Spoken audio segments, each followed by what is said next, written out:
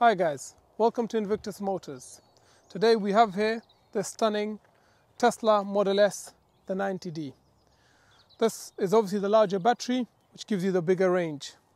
So we'll talk about the exterior and then move on to talk about the interior and what makes this a unique spec. So in terms of the exterior, it sits on a 21-inch turbine wheels. It comes in this gorgeous grey color, which makes the lines of the car pop off quite nicely. It also comes with the panoramic roof, which you can open as it is in the position that you have got it.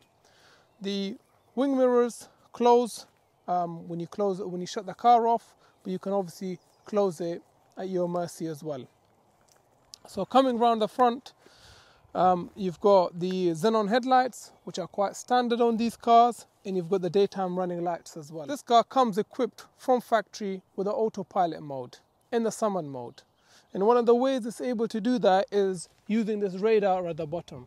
So that obviously senses lots of information in terms of any obstructions in its way and white lines on motorway and on roads, etc. You're going to spend most of your time inside the car, not outside. And that's why it's almost imperative to make sure you have a spec that suits you and your lifestyle. So it's got these tan sport seats that are quite comfortable. They also come with lumbar support, electrically adjusted as well. They're also heated too, which is quite a nice spec in terms of the exterior and interior. This car is also covered in Alcantara, so the headlining is all covered in Alcantara.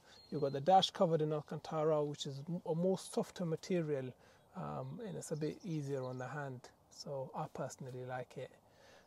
Additionally, this car also has Spotify Premium for life. It has the fireplace, which is for those cozy drives, so if you've got to wait for somebody. You've got the doodle pad. The steering wheel is heated, which is absolutely fantastic in winter, and it has obviously cruise control. We did talk about the autopilot. Another really cool spec of this car is the suspension that it has.